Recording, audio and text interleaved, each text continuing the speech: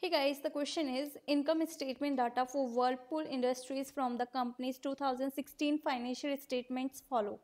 Use this data to reformulate the income statement for 2014, 15 and 16 under the assumptions that warranty expense is a constant percentage of revenue across all 3 years.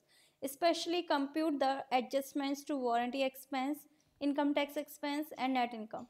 The company's tax rate is 30%. Here, these are the data. Compute the average warranty expense to net sales rate over the past 3 years. Okay. Using your rounded answer, compute the adjusted warranty expense for each year. Okay. So here is the full question. Now to get the full solution, you can click on the link given in the description box. There will be two options to pay the amount. Sorry, you can get this solution just for $1. There will be two options to pay the amount. First is PayPal and second is Remitly.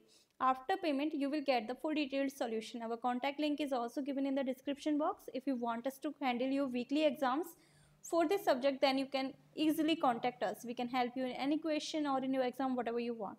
So yeah, thank you. Thank you for watching our video.